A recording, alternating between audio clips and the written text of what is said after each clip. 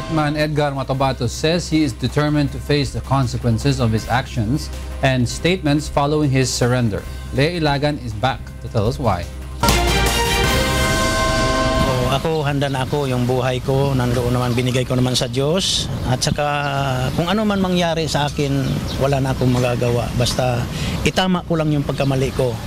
Self-confessed hired killer Edgar Matobato is ready to face his future following his surrender to the Philippine National Police this morning. He was turned over by Senator Antonio Trillanes IV following the issuance of a warrant of arrest by the Davao City Municipal Trial Court against him for not attending the hearing of the case which he is facing.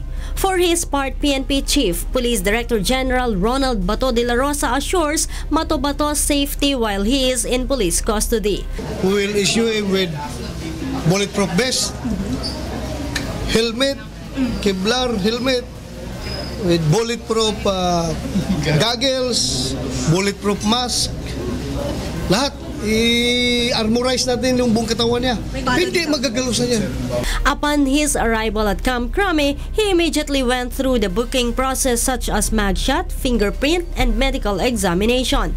The general also says that Matobato will remain in Camp Crame over the weekend and he will be sleeping at the custodial center.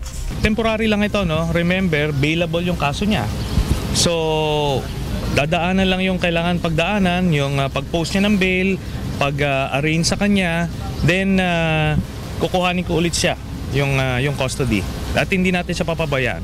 Bato says that on Monday, CIDG personnel have to bring him to the court in Davao, which issued an arrest warrant as part of the process.